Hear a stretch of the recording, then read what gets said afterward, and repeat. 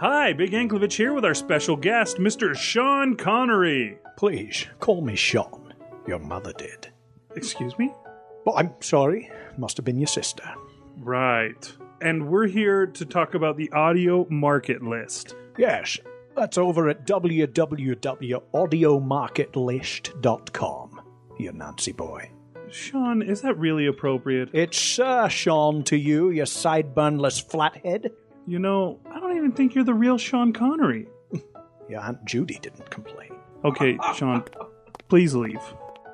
That's okay. We've actually got a few special guests here on hand. So, Jimmy Stewart is here with us, actually. Jimmy, would you like to continue reading the script? Well, sure, Biggie. I'd be honored. The audio market list is a swell collection of fiction markets out on the internet who will buy authors' work and podcast it in both paying and non-paying formats. In fact... I've just been handed a note informing me that Jimmy Stewart passed away in 1997. I'm terribly sorry, folks. Jimmy, out. I can't help being... Next up, Christopher Walken is here. Christopher. I'll just pick up where things were left off. It also includes links to writing workshops, author associations, and even genre conventions, which sound, I have to admit, very attractive. I'm starting to think you're somebody doing a Walken impersonation, mister. A bad one, too. Out, please. Here, we have Governor Arnold Schwarzenegger. Will you continue, please? Of course, Big Anklevich. The AML won a truly useful site award from Predators and Editors. And why not? It is the premier market list exclusively dedicated to audio fiction markets. Visit it once, and you'll be back. You don't even look like Arnold Schwarzenegger. I'm not. Oh, Wallace Shawn is here. Wallace, can you finish up the script? Of course. With frequent updates about contests, new markets, and newsworthy notes from fiction audio sources, it's inconceivable you wouldn't go there immediately. You know, that impression is demeaning to us both. I'm sorry. Morgan Freeman. Thank you, Big Anklevich. It's free, with no membership required. I'd say I liked the audio market list from the beginning. It had a quiet way about it, a way of walking. Talking. Fake Al Pacino? Oh, it is beautiful. It's bilingual, available in English and Canadian, and guaranteed to have absolutely no MSG. Hooah! Folks, there's been a mistake somewhere. Literally none of these celebrity voices seem to be genuine. But the audio market list is, Autobots. Whoa. Optimus Prime. Check it out on the web at www.audiomarketlist.com. Tell them Prime sent you. Now transform and... Oh, can I say it? By all means. Transform and roll out.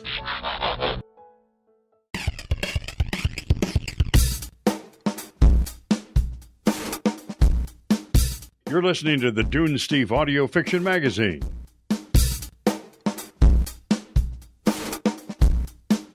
And now Rish Outfield, Big Anklevich, and 08 OT. Howdy, stranger. Welcome to the Dunesteef Audio Fiction Magazine. Volume 2, number 2, page 81. Nice to see you around these parts again. I'm Rish Outfield, as you know. And I'm Big Anklevich the Kid. Sorry. No, how we're going to refer to the damn robot, so I'm not gonna. That robot doesn't exist, not in these parts. We don't cotton to robots around here. You'll have to wait outside. You're droids, we don't want their type here. Cheers, guys. And that's the announcer man. Couldn't you do some kind of accent? Just set the mood, announcer man? No. Well, thanks for doing your part, partner. He sort of knocked me off my stride here with the whole accent thing. Sorry, man. Do you think I can get it back? No. All right. Well, I will shuffle on. Shuffle on? Mosey. I will mosey on. Thank you. Today's episode is casts a demon shadow by Derek J. Goodman. Derek J. Goodman was born and raised in Wisconsin, and despite several attempts to leave, he always finds himself drawn back to the state. In addition to previous stories on the Dunesteef, his work has recently appeared at Oddlands Magazine, Revolution SF, and Glassfire Magazine. For more of his work, you can get a free PDF of his collection Things of Loose Reality by visiting lulu.com/Derek J. Goodman. When not writing, Derek spends his free time doing community theater, where he has a disturbing tendency to either be the guy in the dress or the guy in the straitjacket. Also, special thanks to Julie Hoverson for doing a voice on today's episode. She rocks and rolls, folks. Casts a Demon Shadow by Derek J. Goodman.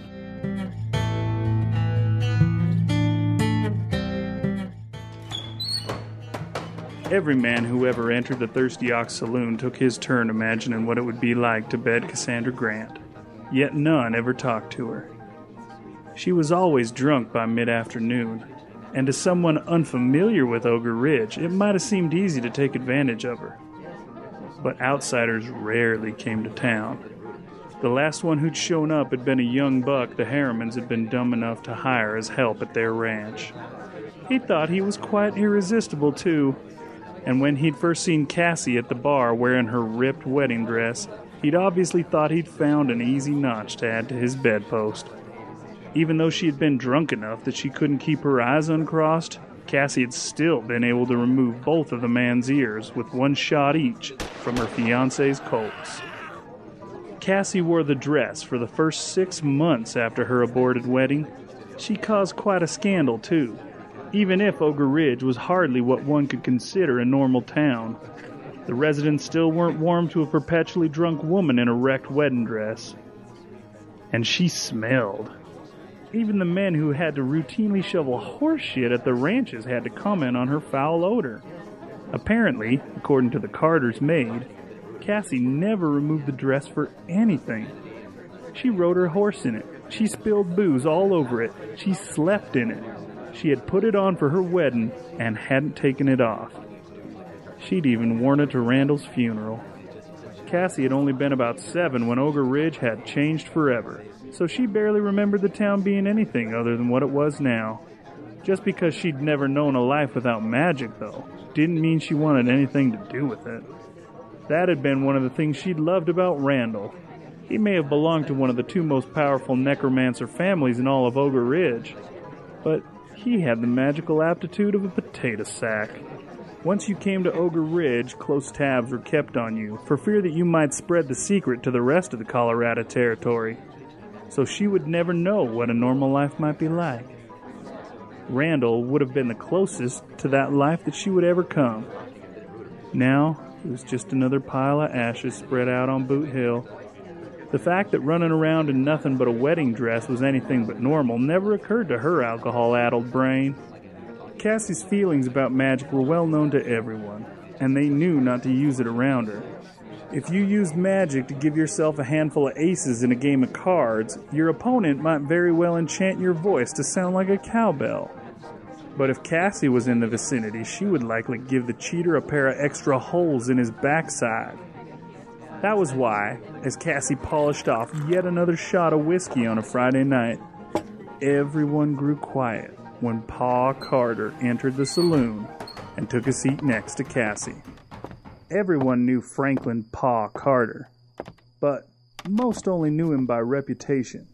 He wasn't quite as elusive as the matron of the Harriman family, but that didn't do much to take away from his air of mystery.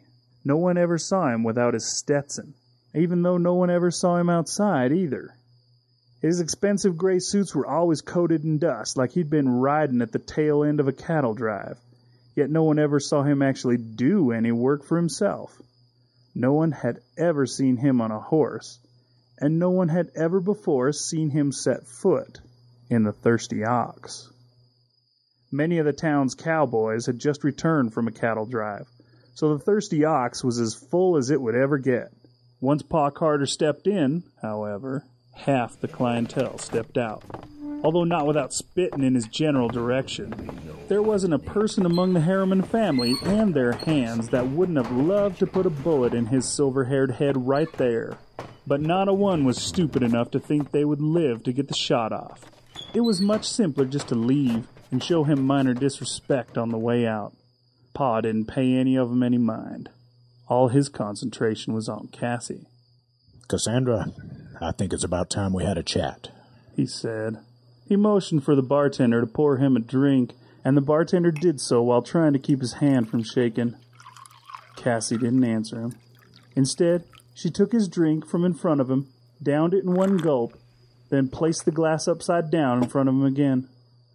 Pa smiled at the glass and motioned for the bartender to pour him another one. This time he kept it well out of reach. Perhaps we should have this conversation somewhere more private, he said. I ain't leaving this stool, she said. And all the damn Harrimans are gone. Ain't nothing you could say to me that can't be said in front of anyone here. Everyone else in the saloon was pretending like they couldn't hear, but more than a few people shuddered at her comment. Whether Pa was the patriarch of their clan or not, no one ever wanted to become even remotely involved in his personal business. All right then, Cassie, if that's how you want it. Pa's voice was smooth and gentle. It reminded Cassie of her grandfather, except for the hint of barely controlled anger that never left his voice. I know you loved Randall. It isn't like there was anyone who didn't. And we all need time to mourn him. Although that wouldn't be necessary if you had just let us bring him back like we do to... Cassie burped.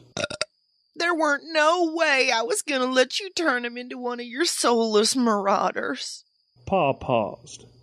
Cassie was pretty sure he was debating whether or not to kill her for talking back, but she didn't much care. Then Pa continued as though he had never brought necromancy up.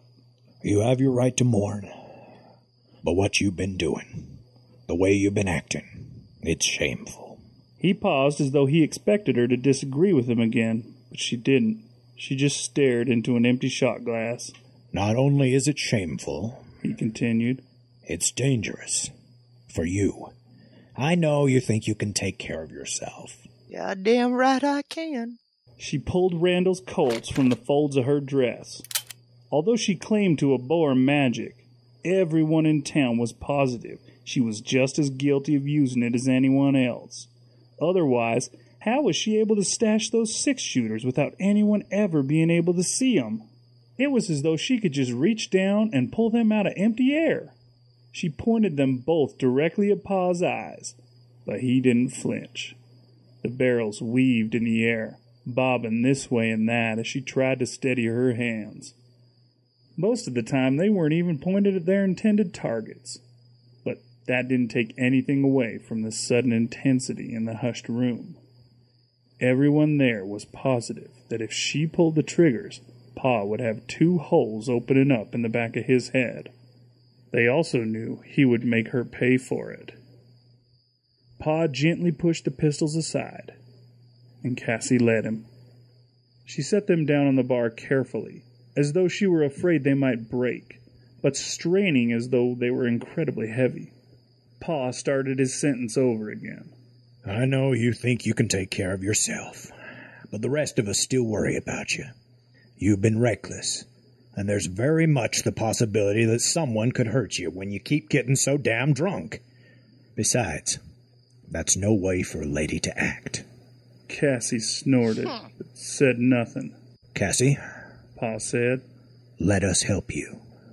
The only way you can help me is by finding the undead bastards that killed Randall so I can burn them all to hell. Other than that, you help by leaving me alone to drink. Pa stood up, drank his whiskey, and ran his hands over the front of his suit as though to brush it off. A small cloud of dirt billowed up from him, yet his suit didn't appear any cleaner. I was pretty sure you would say that, he said. I just wanted to give you a chance to do it the easy way. He walked to the front door, his boots clicking loudly against the floorboards, and it was only then that Cassie realized how quiet the saloon had become. She turned on her stool and looked at the other patrons. The bartender, The whores and anyone who wasn't directly associated with the Carters had vacated the room at some point while she hadn't been paying attention. There were still some men at various tables around the room. Each one was standing. Each one was shaken with fear as he approached her, and each one was moving his lips quietly and muttering under his breath. Cassie may have made it a point to avoid magic in all its forms, but she certainly knew incantations being spoken when she saw them. Cassie spun around on her stool to grab the Colt, but by the time she had them aimed at two of the cowboys' heads, she couldn't see straight, like she'd just polished off another 6 shots of whiskey in the last 5 seconds. By the time she collapsed to the floor, her sight had left her, but her sense of hearing stayed long enough for Pa to speak one last time. Please don't think this means I have any less respect for you, Cassie.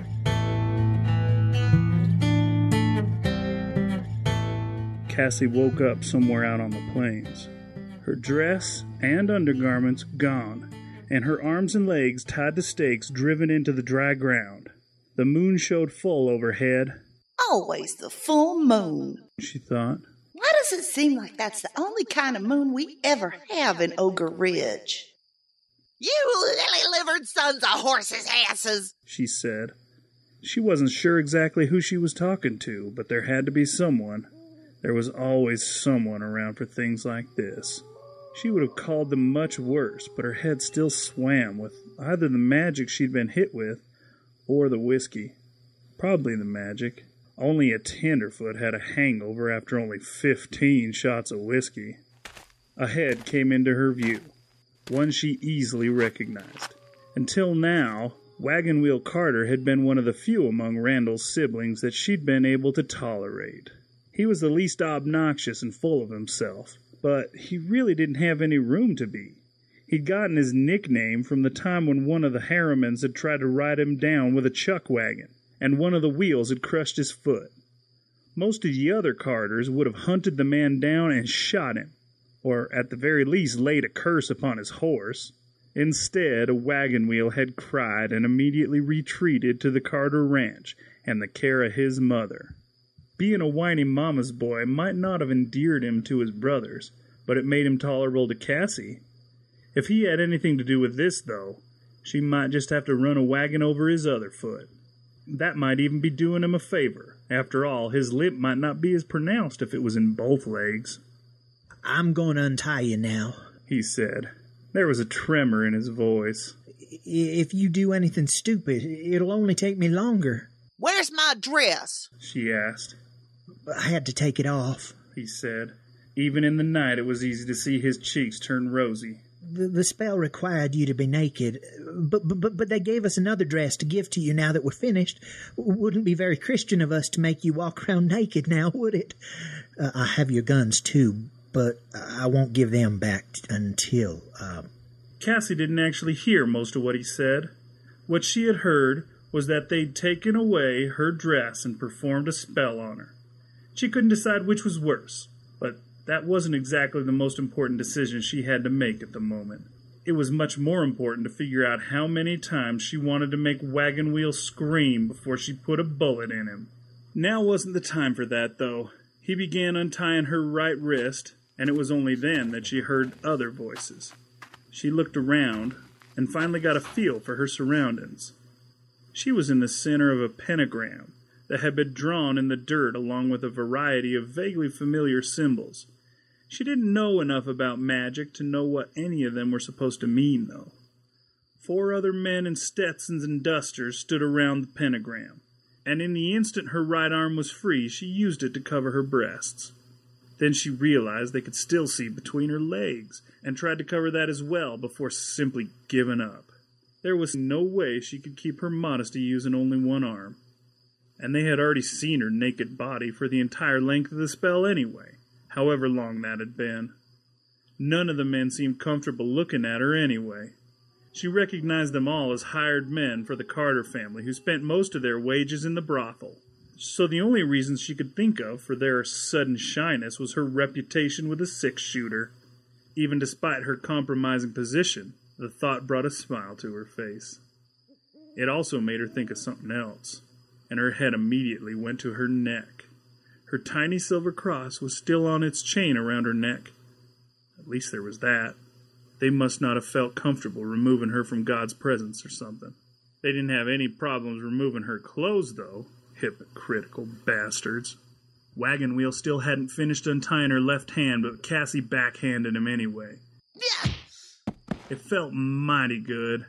She went to work untying the rope herself as Wagon Wheel tried to stand up from where he had fallen in the dust. That wasn't necessary, he said. He looked like he was about to cry. What did you do to me? She asked, trying to put enough venom in her voice to cover any embarrassment that might leak out. Wagon Wheel watched her free her other hand and start working on her legs. His words came out in a quiet stutter. All I did was what Pa told me to do. I swear, it was just a spell for protection. It really was. As Cassie freed her first foot, Wagon Wheel moved behind one of the other men as though to shield himself from her. The man pushed him away with a disgusted noise. The alcohol had mostly worn off, so Cassie was able to take in all the information and compare it to what little she knew about magic. A protection spell, but it needed 5 casters? And it needed her to be naked? Didn't sound like a protection spell to her. More like a summoning spell. But she couldn't be sure. And what would they even want to summon? Something like that probably would have required the blood of a virgin, too. She paused in untying the last rope to check herself for cuts. Yep. Right there in her palm. A shallow slice that had only just started to scab over. Stung like a son of a bitch, too. With the last rope untied, Cassie stood up. The 4 hired hands paused, and each one put a hand to a 6-shooter at his belt. What exactly did they think she was going to do? Attack them with her hair? Wagon Wheel cleared his throat, and Cassie turned to see him standing behind her with a folded-up dress, held out to her at arm's length. She snatched the dress out of his hands and talked as she covered herself. I want my wedding dress back. Wagon Wheel shook his head. Pa said I can't do that. She punched him in the gut. He doubled over, and there were 4 clicks from behind her as the others pulled their guns and prepared to fire. Cassie had no worry that they actually would, though. If Pa Carter had gone to all the trouble of setting this up, then she had to believe he really did have her best intentions in mind, although that didn't take away her desire to break a bottle of sarsaparilla over his head. No, she suspected heads would roll if anyone actually shot her. She looked around for her wedding dress, but she didn't see it. Just the men, the pentagram, and 6 horses some distance behind Wagon Wheel. Either the dress wasn't here, or they'd hidden it too well. It didn't appear that she would be getting it back any time tonight. Wagon Wheel's pain had subsided enough that he was able to stand upright again. I wish you would stop that. Just give me my pistols and my shoes so I can be on my way. Wagon Wheel led her to the horses and pulled her remaining items from a saddlebag, while the other 4 went to work kicking dust over the pentagram and removing any sign of the ritual. Wagon Wheel watched as her pistols disappeared somewhere into the folds of her dress. Please, you have to tell me how you do that, he said in a whisper. Do what? Cassie asked. She put on her shoes and then mounted the nearest horse. Now hold up a minute, Cassie. Wagon Wheel said. Just wait for the rest of us, and we'll escort you back to the ranch. Do you really think I'm going anywhere near the ranch again after tonight? She asked. Wagon Wheel wasn't even able to follow the movement of her hand as it flashed down to her dress, pulled one of the Colts from somewhere, and aimed it at him. The report echoed out through the night, followed by Wagon Wheel's anguished screams. Again, all guns were aimed at Cassie, but she kept her own steady on Wagon Wheel as he hopped around, with blood streaming from the hole in his foot. If I ever hear that you have breathed the word of this night to anyone, Cassie said, the next bullet will be in your good foot. She turned her horse so that it was facing the hired men. Same goes for all of you, except I'll be aiming for something a tad more vital than your feet. She turned her horse back towards town and started it at a good gallop. The 4 men kept their pistols aimed at her for a long time, yet no one fired.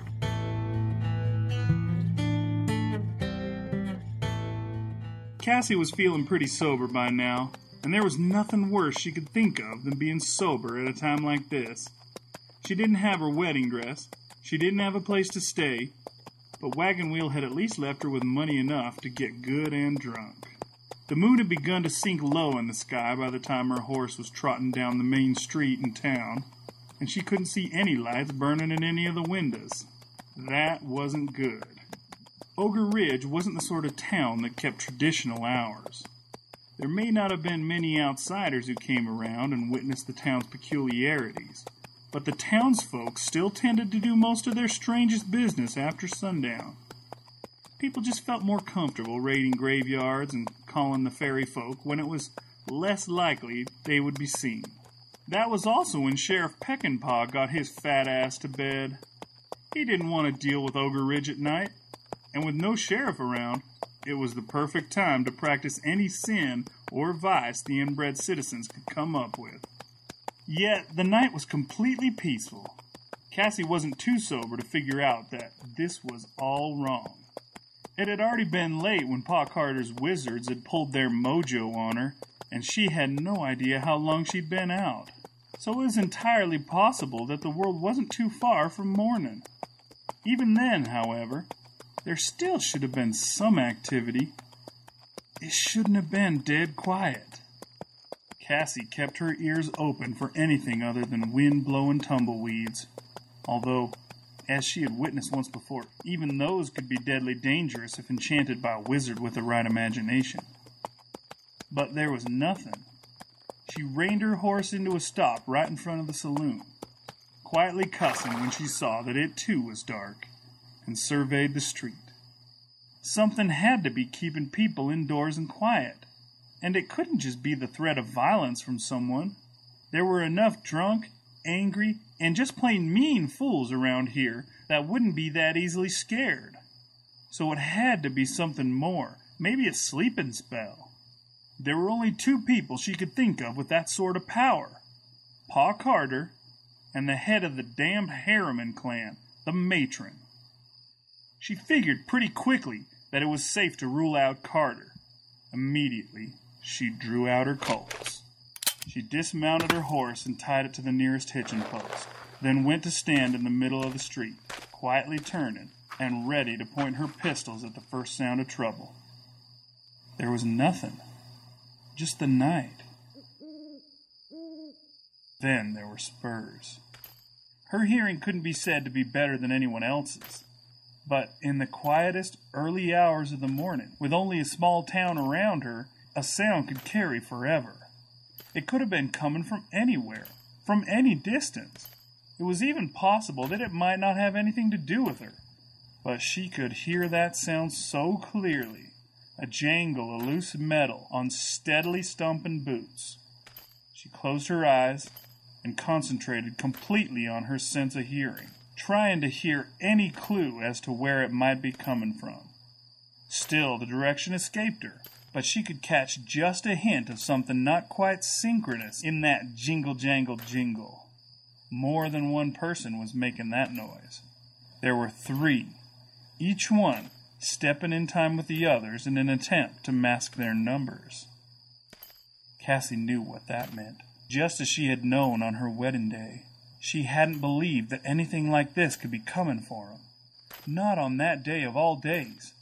But she believed now, and it made her heart race. In the months since that day, she'd tried so hard not to feel anything. But she definitely felt something inside herself now. She felt fear. The marauders were coming. She didn't actually see them until they came out from the alley between the general store and the sheriff's office. That was a damn bold thing to do, sleeping spell or not. The sheriff might have been a lazy bastard unwilling to lift a finger, but he didn't actually have to lift any fingers. He just had to set them on his precious red stone and concentrate real hard. And marauders were one of the few things Peckinpah actually made an effort to fight. He probably thought it was his special duty or something. After all, Ogre Ridge was likely the only town in the Colorado Territory that had seen fit to make a law against raising the dead as gunmen, so he might as well enforce it. Even before Cassie could make out their physical details, she could smell them. The wind wasn't even blowing from that direction, and they still offended her nostrils. They smelled of rotten meat that had been left to bake in the sun.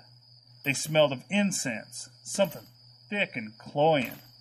But most of all, they smelled of the earth, of mud and worms and moss and deeply buried roots. The whole scent concoction made her stomach turn. The moon shone directly behind her and easily lit their features for her to see. They were old. Not that they had been old when they died, since not a one of them looked like he was over 25. But they'd been undead for quite a while. She'd even known this when she'd first seen them months earlier, because she'd remembered vaguely knowing them when they'd been alive. That was a rarity nowadays. People had become tired of the carters and the Harrimans raiding the bodies of their loved ones from Boot Hill. So instead, the townsfolk had taken to burning their dead. Fresh corpses now had to be discreetly taken from neighboring towns. The fact that she'd known these three men when she'd been little didn't bother her, though. She hadn't liked them much then, so it didn't matter that she hated them now. The three marauders stepped out about 100 paces in front of her. They were dressed in newer clothes, but already their coats had started to stain through from their rotting bodies. Each one had a 6-shooter at his hip. The one standing in front of the others, Cassie thought maybe his name had been Joshua when he'd been alive, opened his mouth to speak, but was interrupted as a maggot fell out to squirm at his feet. Joshua grounded under his boot heel. I suppose it's too much to hope you're here for someone else, Cassie said. I suppose you're right, Joshua replied. Cassie bit her lower lip and tried to will her heart to slow down. It probably would have been smartest just to lay down her weapons, turn around or close her eyes, and let them shoot her. She had never seen a marauder go down. She'd even heard that a direct headshot might not work.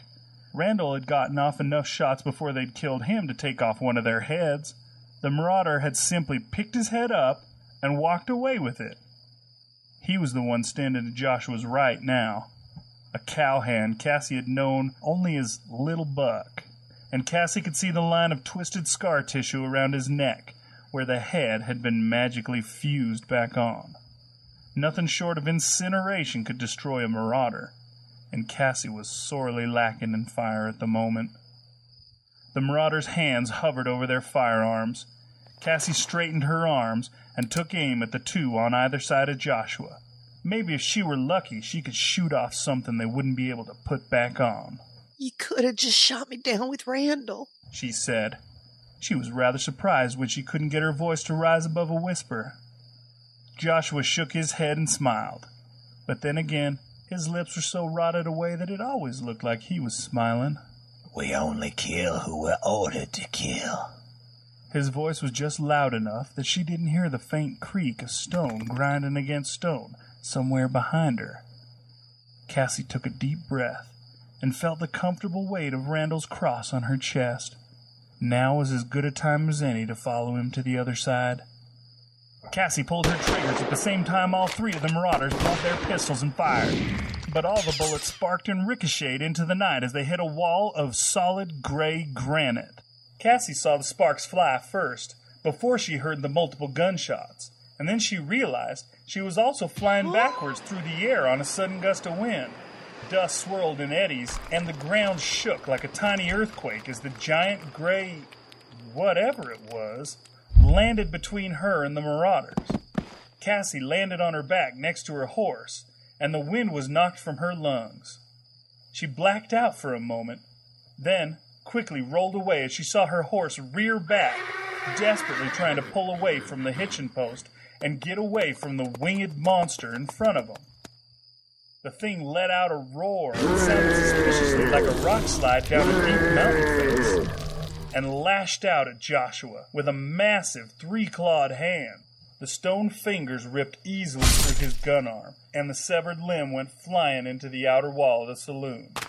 The other two went running back the way they had come, and Joshua paused for a moment to look at his arm like he wanted to make a dash for it before taking another look at the creature. He must not have thought it was something he wanted to risk, because instead he turned and ran as fast as his crumbling legs would take him. Cassie, still panting from the near knockout, was already standing again and had her guns to bear on the creature before it turned to her. The thing had to be at least 9 feet tall. Its eyes burned a fierce red, but that was the only evidence of color in its entire form. Its legs were half as short as its arms, and its chest was perhaps as wide as Cassie was tall. Such an ill-proportioned thing would have looked almost comical trying to walk around if it wasn't so intimidating. But it didn't look like it had to walk anywhere. Its wings, when fully stretched out, could probably block the whole of the street. A pair of finger-sized tusks protruded from its lower jaw, which by itself looked large enough to bite her in half. Cassie cocked her pistols, just waiting for it to rush her. But it didn't. Instead, it dropped to one knee and lowered its head, either in supplication or embarrassment. I am Stonehammer, the thing said, its voice like hundreds of pebbles being shaken around in a sack. And as much as it pains me, I am now your gargoyle. Cassie estimated there to be an hour before sunrise, which, by her best guess, would be about when the town-wide sleeping spell would wear off. Not only did that give Joshua and his cronies a chance to regroup and make another go at her, but even if it didn't, Cassie sure as hell didn't want anyone in town waking up to see a gargoyle following her around like a puppy. The only choice she could see was to get away from town for the moment and try to make sense of all this.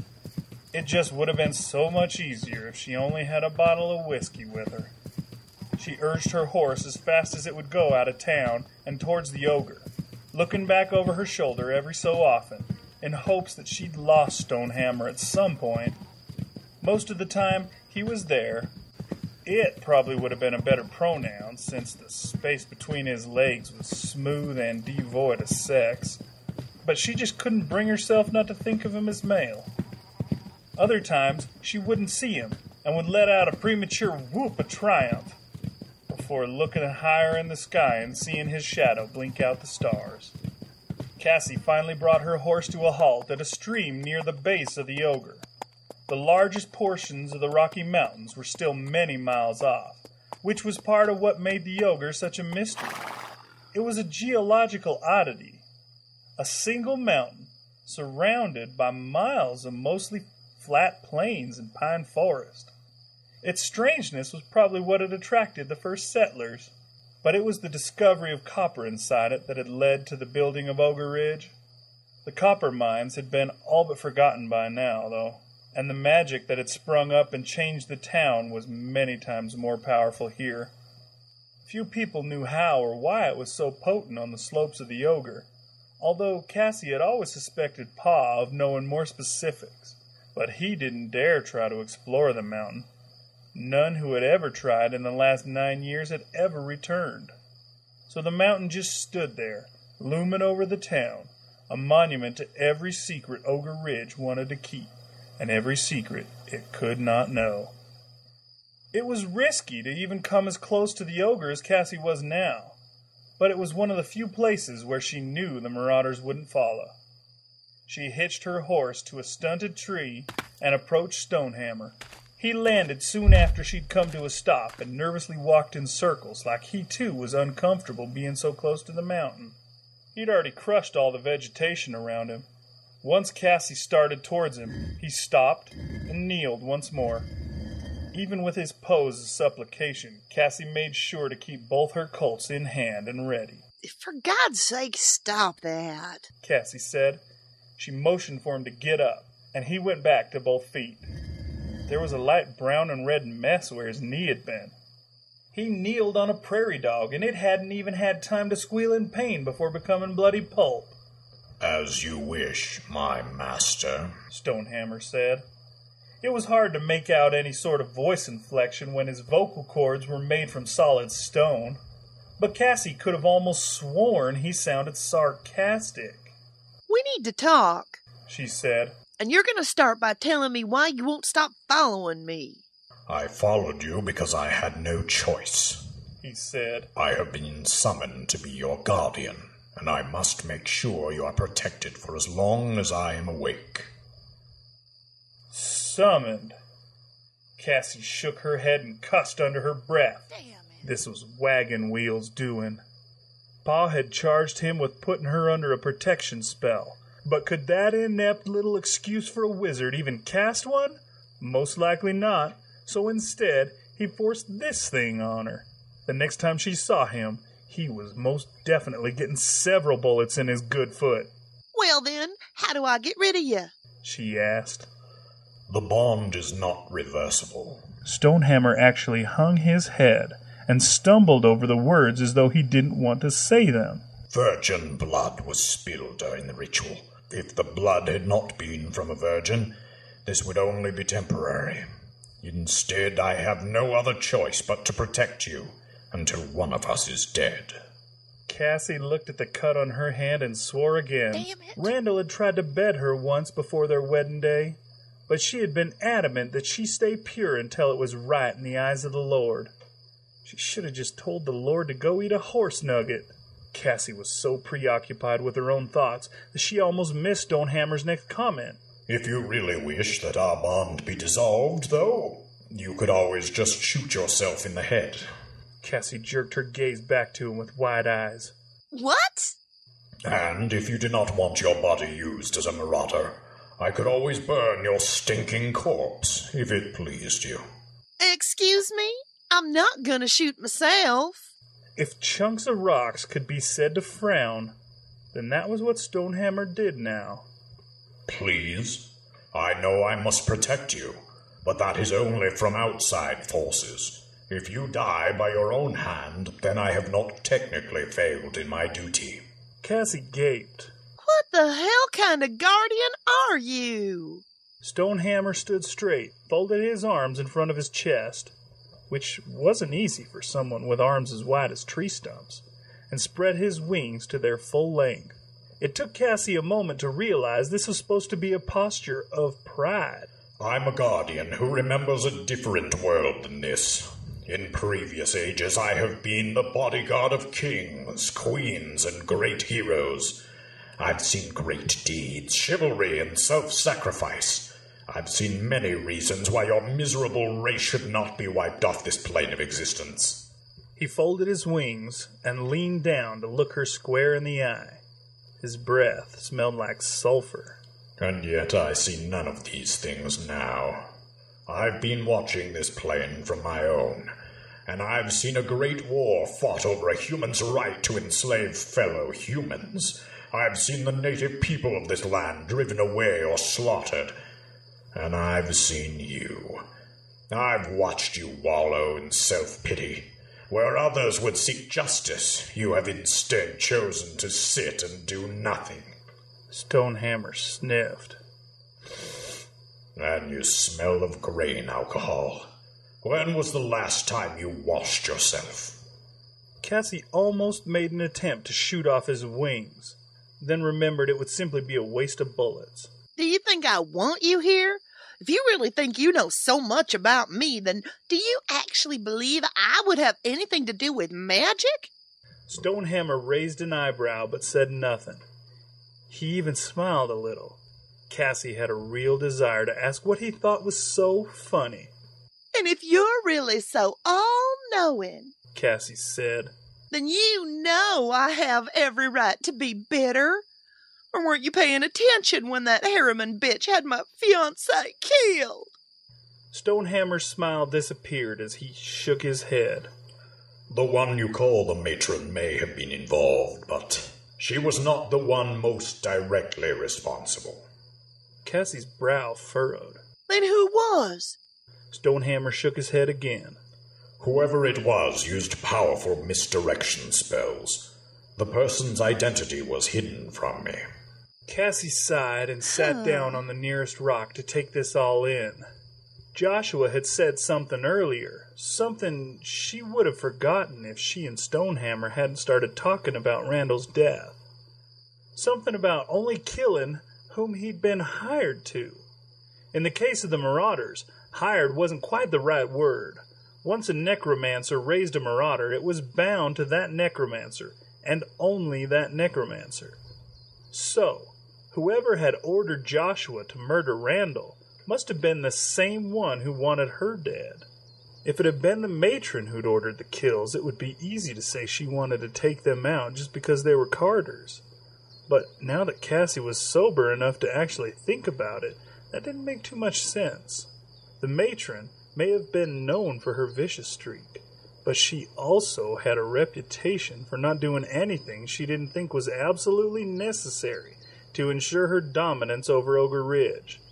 And Randall and Cassie hadn't wanted anything to do with magic, or the whole ridiculous feud. Perhaps Stonehammer was right. There might just be something going on here that no one else was seeing. Even so, Cassie still didn't want a multi-ton reject from a European cathedral following her around everywhere. Isn't there any way I can get you to just ignore your duty? Stonehammer sniffed. I would give my right tusk for that possibility. But that is not the way the spell works. Whenever I sense you are in even the slightest danger, I must fly to your aid. Stonehammer glanced up at the sky and smiled. Cassie looked too, but she couldn't see what he found so interesting. The sky was brightening as the sun rose to just below the horizon, but that was it. That is why I thank the gods of my ancestors for the sun. Cassie frowned. What do you mean? Stonehammer made a slight bow to her. His creaking sound of stone against stone was louder than before, and he appeared to have some difficulty moving. I bid you good day. It is my most sincere wish that while I slumber, you are torn limb from limb by something vile. His speech slowed to an almost unintelligible drawl. The first ray of the sun spilled over the horizon, and Stonehammer froze. His glowing eyes faded to a rough gray, and all the life was leached out of him. Cassie took a step forward and touched him, half expecting him to rebuke her or swat her hand away, but he did nothing of the kind. What had been a massive and fearsome beast only minutes before was just a crudely sculpted statue. Even his sulfur breath was gone. Cassie shook her head. She wasn't sure whether she should laugh or cuss, so she just did both. Only a harebrained-like wagon wheel could bond her to a bodyguard that wasn't even alive during the day. It was a lucky break for her, at least. She hadn't looked forward to going back to town with a self-important lump of granite following her everywhere. She couldn't deny that he had saved her life, though. Or, at least she couldn't while sober. It was all the more reason to get back into town and start drinking as soon as possible. As anxious as Cassie was to find solace at the bottom of a bottle, it occurred to her on the ride back to town that she had other things she needed to take care of. First and foremost was sleep. Not counting the magical nap she'd been forced to take, she hadn't actually slept in almost 20 hours. And unless she wanted to crawl back to the Carter Ranch and say she'd been wrong, she was going to have to find someplace else to rest. That particular problem was easy to solve. There were multiple rooms above the saloon that the bartender had once rented out to anyone who might have passed through town. But ever since the change, the rooms had gone unused by all except for whores and their customers. The bartender was happy to once again be making steady money off one, but Cassie suspected his enthusiasm to help her had less to do with her money and more to do with the colt she spun on her finger while they'd been negotiating the price. Her clothes, however, were more problematic. The dress wagon wheel had given her was too small. But even if the idiot had gotten her size right, she still didn't think she would be comfortable in it. Now that she'd worn something fresh for the first time in months, Cassie wasn't sure she could bring herself to put on something as infused with stink as her wedding dress. But its absence still grated at her heart. Wearing some other dress just felt strange. She had to find something else. And once she had slept, she knew the perfect place to look.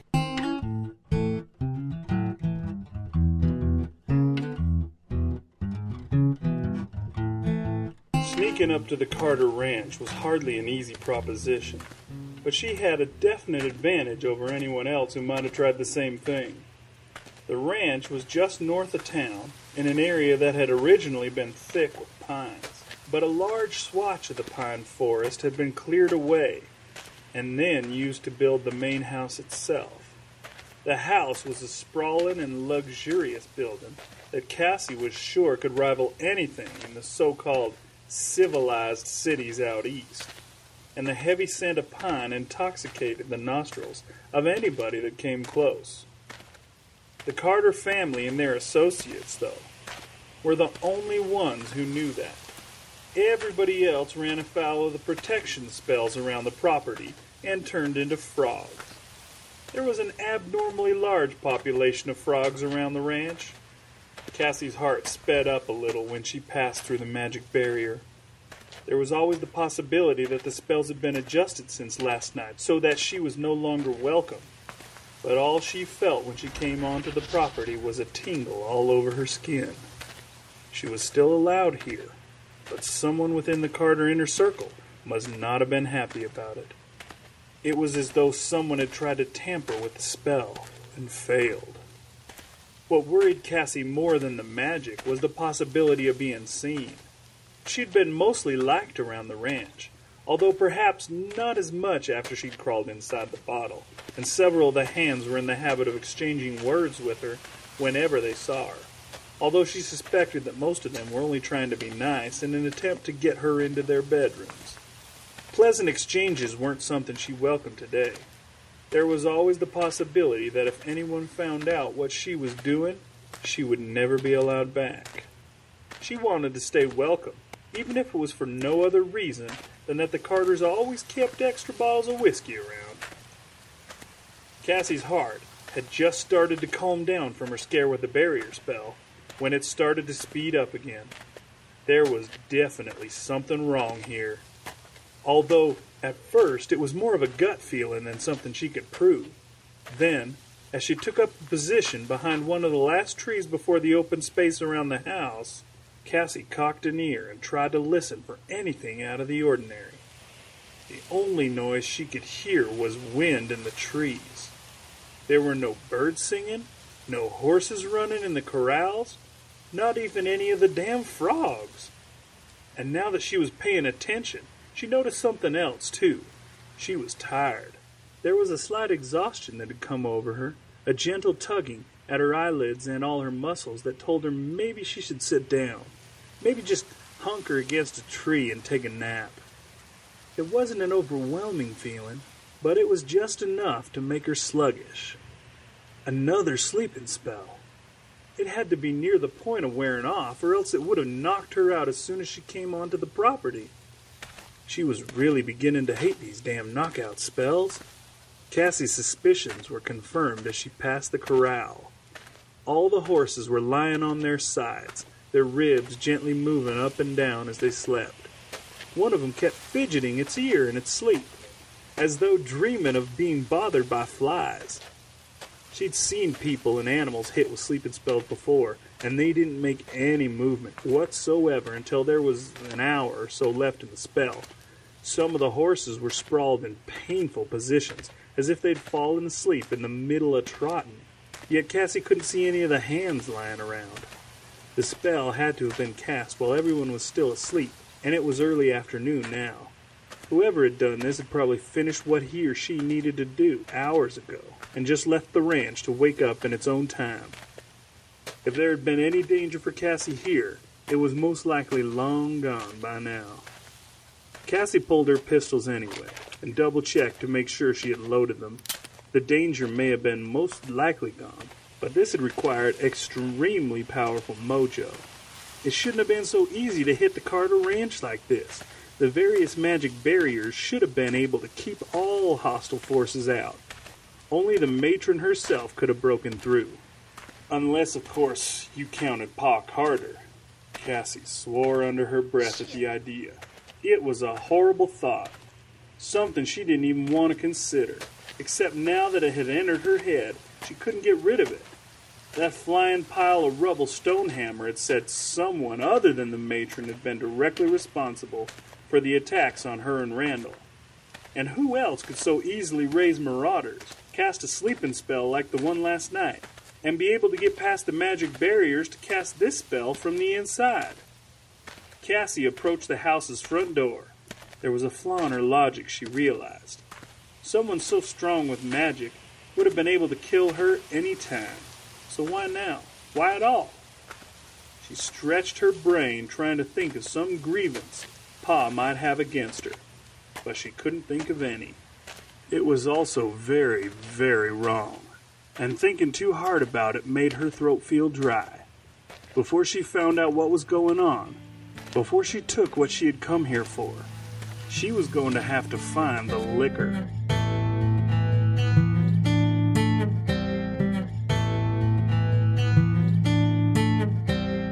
Cassie had already finished off half a bottle of wild turkey by the time she started exploring the house, but it still wasn't enough to calm her nerves. It didn't help that her suspicions had proven correct so far. Everyone was still asleep in their bedclothes.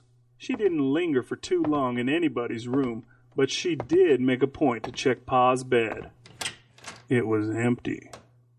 Cassie paused for a moment outside the room that the Carters had been letting her use for the last several months, but didn't go in. She wanted to say that she had good memories from here that she wanted to dwell on, but in truth, she couldn't recall any memories at all other than where the room was. It had been offered to her immediately after Randall's murder, but she hadn't bothered to use it until she spent the first of many nights at the saloon. It made her a little sad now that she thought about it. The whole family had bent over backwards to make sure she'd been taken care of, and yet she couldn't recall even so much as saying thank you. Wagon Wheel especially had gone out of his way for her and had always asked if there was anything she needed. Usually, what she needed most was someone just to walk her as far as her bed after heavy binges, which Wagon Wheel had been more than happy to do, even though she was pretty sure she'd ended up puking on him several times.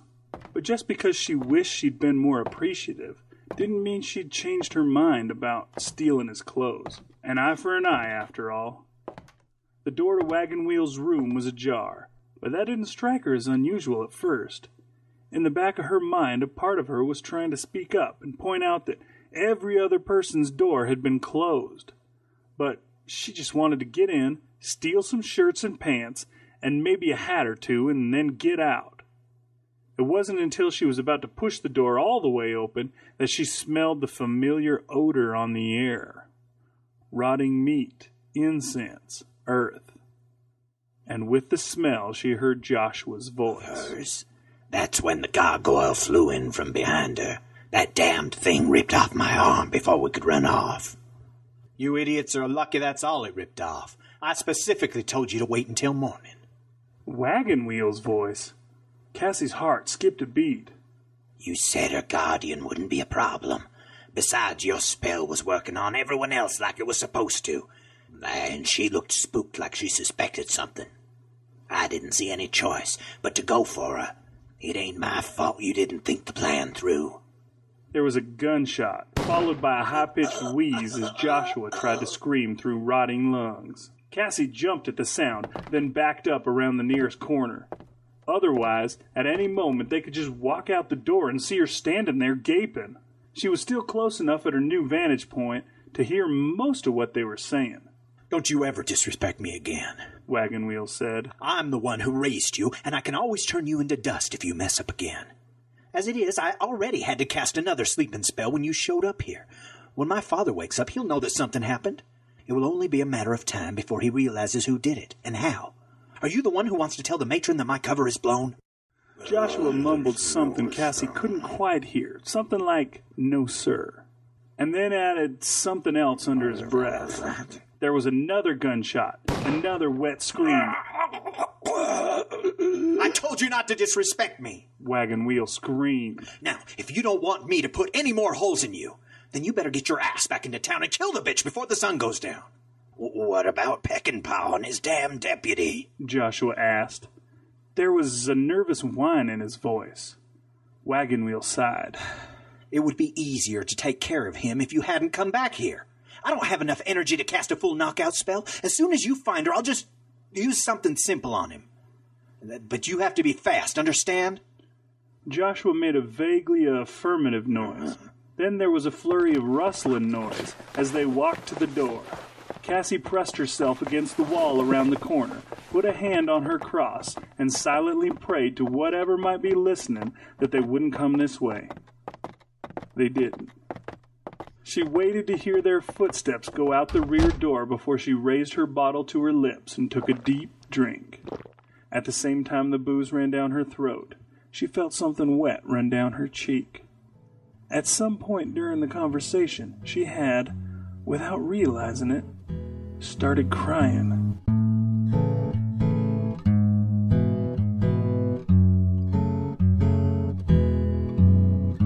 When Wagon Wheel and Joshua didn't return after several minutes, Cassie came away from her hiding place, went into Wagon Wheel's room, and tried to keep her mind off everything she'd just heard as she raided his clothing, but her thoughts strayed off him.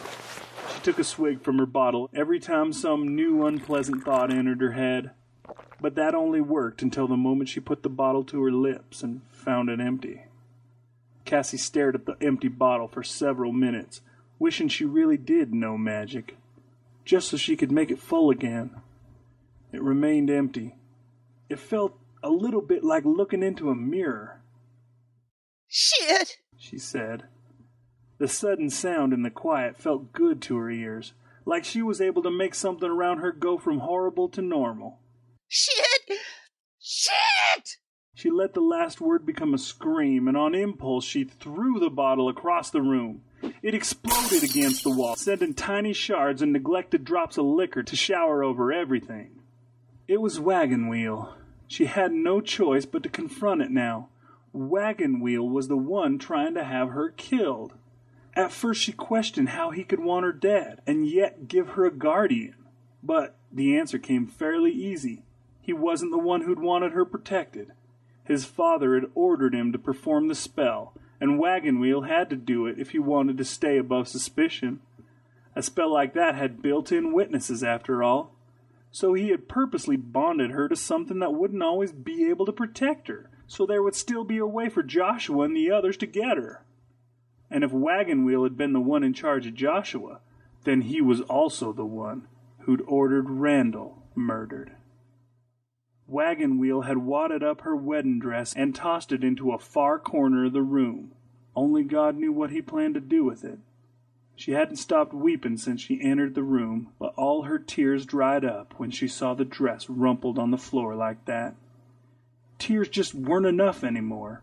Tears didn't convey her horror at him treating her dress like meaningless rags. But even more so, tears weren't enough to show her disgust at herself. That dress had been so beautiful when the Carters had first had it made for her, and if she'd been marrying anyone else, the dress would not have looked anywhere near that stunning. They'd spared no expense for the finest fabrics and the best dressmaker, or at least the finest and best that could be found in the West. To Cassie, though, the dress had never been about the lacy and fancy styles. It had been a symbol to her of everything her life with Randall could be. And after he was gunned down right outside the church steps for all of Ogre Ridge to see, it had become a symbol of everything she couldn't have. The dress was a symbol of nothing now. She'd worn it out until it was nothing but dusty, filth-smelling rags. Stonehammer was right. She wallowed in her own misery for so long that she hadn't even realized when it was dried up and there was no more reason to wallow.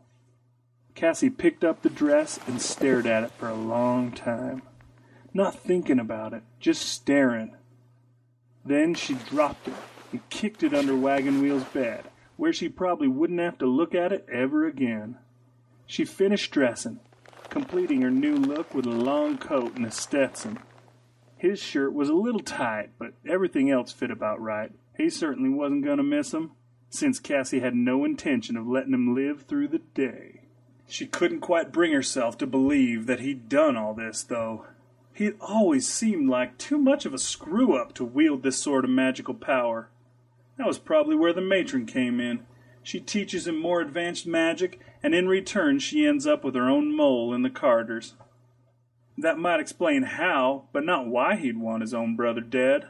Their father had always considered Wagon Wheel the biggest disappointment, even though Randall had been the one who'd shunned the family trade. So perhaps that was... An image came into Cassie's head of Wagon Wheel, covered in puke, as he helped her into her room. That little son of a bitch. Everything made sense now, and she loathed herself for not seeing it sooner.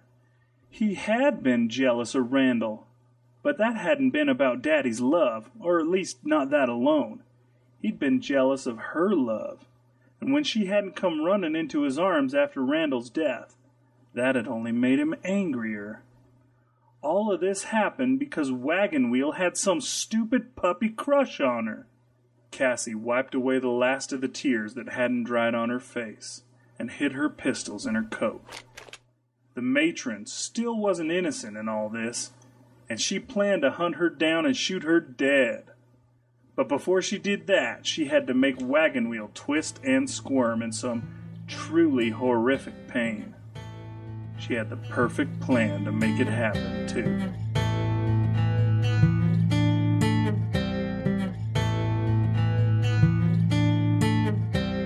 Sunset was less than 15 minutes away, and Cassandra Grant did not appear to be anywhere in Ogre Ridge.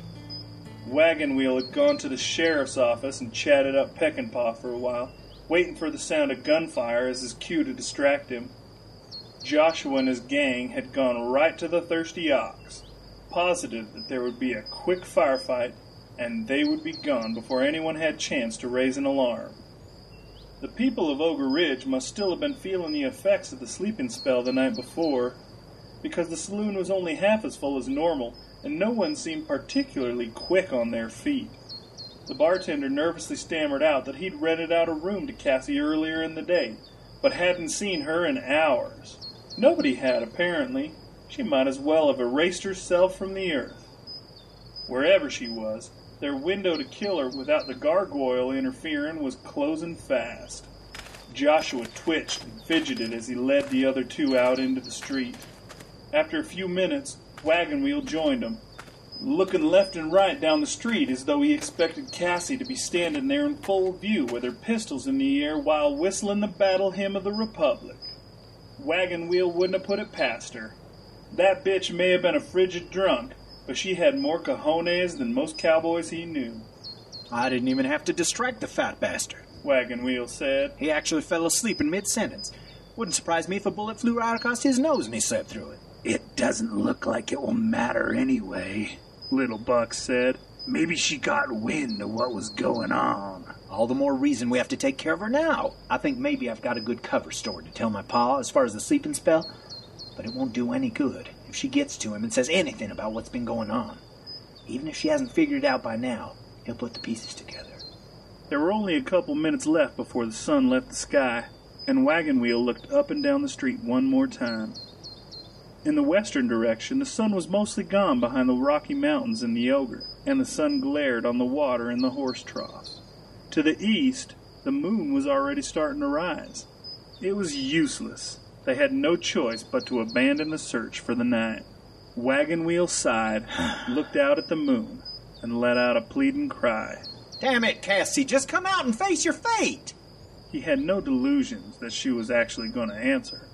That's why he was so surprised when she jumped up from behind a horse trough and started shooting. Cassie touched her cross as Wagon Wheel's plea echoed through the street. Dear Randall, she thought, please guide my hand. Then, without giving her fear any more time to set in, she leaped from behind the trough and into the street. She got off 2 shots before she tumbled and rolled in the dust. The marauders were already pulling their pistols, but Cassie had counted on that. She'd been carefully working the whole confrontation out in her head for the last couple of hours, and for the first time since her wedding day, she found herself wishing she hadn't had any alcohol that day. Her thinking had to be clear, and her movements had to be deliberate in a way they never had before. The first 2 bullets stayed true to their mark. The gun flew out of Little Buck's hand while the third marauder's hand actually exploded in green pussy flesh as the bullet passed through it. Joshua fumbled his weapon with his newly attached forearm, which was exactly as Cassie had hoped. She rolled back to her feet and fired 2 more bullets, only seconds after she'd fired the first. One bullet hit Joshua's hand and he too dropped his gun. But to a marauder, these sort of shots didn't mean much.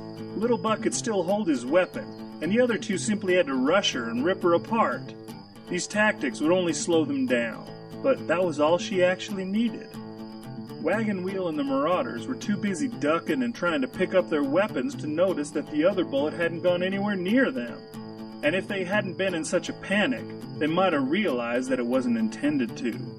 Neither did they realize that it had gone right through the window of the sheriff's office. If her aim was true, the bullet had in fact gone right across his nose. Cassie only had time for a quick glance at the sheriff's office before she ducked back behind the trough, but she thought she saw the sheriff's plump face looking through the shattered window, his cheeks flush with anger. She didn't need to see anything more of him to know where he was going next. Straight to that special drawer in his desk and the shiny red stone he kept inside. It wouldn't take him any more than 30 seconds to say the proper incantations. That gave her a minute, maybe a minute and a half at the most. She jumped out from behind the trough again, this time with a breeze flying past her cheek. Joshua had recovered his gun faster than she'd expected. Cassie took aim at his left eye, and half his head exploded. He issued a weird, echoey, hollow scream as the bits of gore rained down around him. That would give her just the amount of time she needed, and it was the last completely necessary shot she needed to take. Wagon Wheel was trying to duck off to the side of the street, but his gimpy foot was slowing him down. As quick as she could fire, she unloaded what was left in her Colts into his good leg. His scream was really quite exquisite. There was only a sliver of sun over the ogre behind the Marauders, but none of them took note. All 4 of them might have been worse for wear, but they could still count. They knew damn well that Cassie was out of bullets. You bitch! Wagon Wheel said. His voice sounded somewhat like the hiss of a snake. He crawled back towards Joshua, who, despite barely being able to see, still held his pistol to bear on her.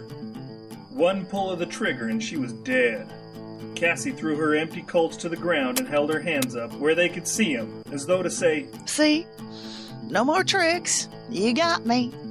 Something shot up into the sky from the ogre, and Cassie's heartbeat sped up. Peckinpah had been quicker with his summoning stone than she'd thought. The thing in the sky looked like little more than a red speck in the oncoming night, but it was still far away. Up close, she knew it would look huge.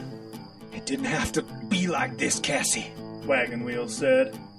The last sight of the sun disappeared behind the mountains, and another speck, this one gray, leapt into the sky.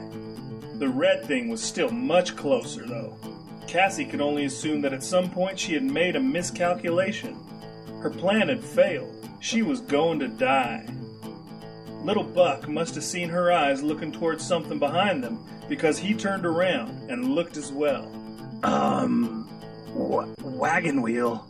Wagon Wheel ignored him. I tried to be there for you after Randall died, but you ignored me. And now you've gone and done this. He gestured down at his newly perforated leg. Cassie didn't even look at it. The gray thing was gaining on the red one, and they were just close enough for Cassie to make out a few details. Both had wings.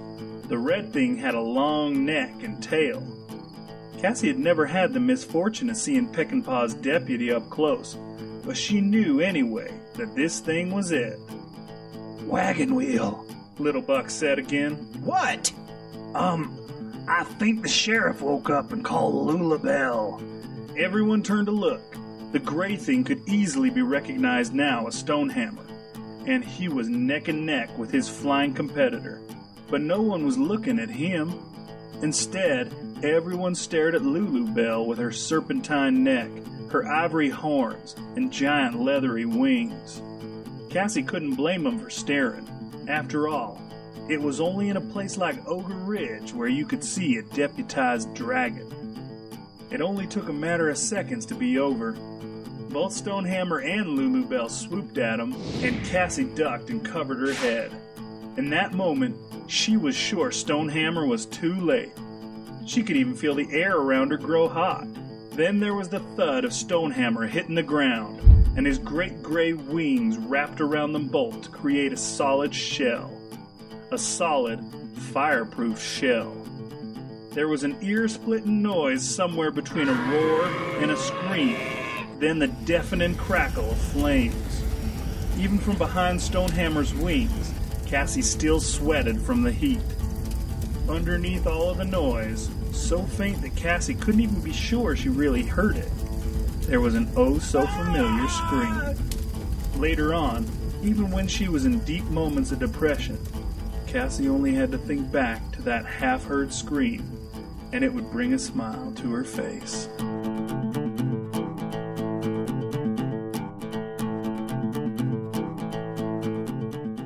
In the days and years to come, many stories were told about what happened that evening. Most of them were not true. Many people would say that they had witnessed the entire gunfight, but the truth was that there were so many gunfights in Ogre Ridge that ended up on the business end of Lulubelle's breath that no one had even bothered to look out their windows. There was one solitary person who ventured outside, however, a drunken ranch hand for the Harrimans, who had chosen the wrong moment and the wrong door in an attempt to find the outhouse. People kept buying him drinks for the rest of the night to keep him telling the tale. It wasn't the charred bodies on the blackened street that interested everyone, nor the brief glimpse he had of Lulubelle as she veered back to her perch somewhere on the Ogre. It was the moon. It had almost cleared the horizon by that point, and as Cassie stood staring at the bodies, she was framed perfectly by the moon behind her. For the shortest of moments, the ranch hand was positive he saw some sort of silhouette on the moon, something huge and muscular with massive wings. And then it was gone. The hand said it was as though Cassie Grant had cast some sort of demon shadow on its face. On that night, and every night after that, Ogre Ridge knew her only as Moonlit Cassie. The sun would be rising again soon. Cassie had spent most of the night watching the bodies, which were no longer anything more than ash and bones, be removed from the street. The street itself was still black, but that was only dust. Eventually it would all blow away in the wind and there would be no physical evidence that this had ever happened. Some of the night was inevitably spent talking to Pa Carter. Cassie felt it was only right that she try explaining why she'd tricked his youngest son into being roasted alive. Much of her story he'd already come to suspect when he'd woken up that afternoon, but he'd appreciated the gesture nonetheless. He said again she was welcome to come back and live at the ranch, but Cassie had no urge to do that. She wanted to be on her own, she explained. She wanted to find her own path for herself. She'd been afraid at first that he might take that as some sort of betrayal on her part, but he didn't. They both knew that in her heart she would always be a Carter. She only had 8 shots of whiskey that night. Cassie had no desire to stay away from the bottle altogether, but still it might be best if she cut back. When the night was almost over, she went back to where she'd left Stonehammer the day before. He'd been waiting for her for some time from the look of it. The crushed prairie dog must have provided some mild amusement for him, because he spent his time here tonight stepping on as many as he could. So much for remembering a more civilized time and all that crap. I did it, said Cassie as she approached him. I sought justice, and I think I did a pretty good job at finding it. Are you proud of me now? Stonehammer sniffed and looked away.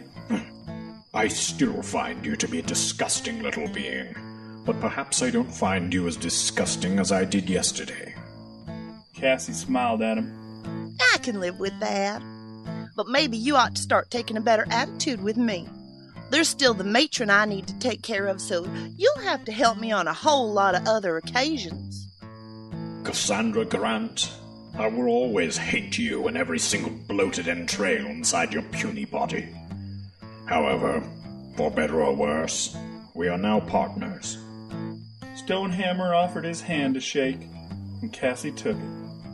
Or rather, she took one of his fingers, since that was all she could wrap her hand around.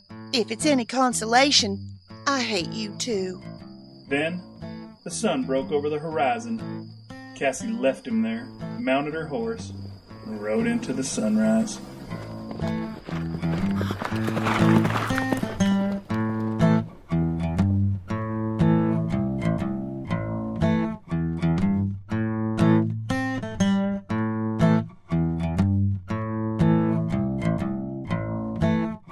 Author's note. Cast the Demon's Shadow was not originally intended to stand alone as a story, and it wouldn't exist at all without my best friend David Wright. When I first met David several years ago, we bonded over our mutual love of comic books, and as he was an artist and I was a writer, we decided to try making one ourselves. We wanted to do something different from the usual superhero stuff, and we started talking about mixing fantasy and horror elements with westerns. Before too long, we created a world for our comic book, complete with a full cast of side characters. For various reasons, we have never actually been able to do the comic book, but when I saw an open call for submissions to an anthology dedicated to female protagonists, I immediately thought of Moonlit Cassie. With most of the elements David and I created, I can't remember whose ideas they originally were, but the idea of a female gunslinger was one I lobbied for from the beginning, and I had become disappointed that I wasn't able to use Cassie for anything. So I asked Dave if I could write Cassie's backstory, where I would talk about how she first met her bodyguard Stonehammer.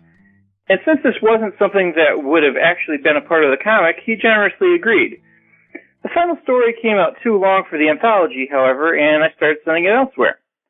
I hope to someday write more stories in this world, but for now I'm satisfied with this one, as it is among my top favorite stories that I have written.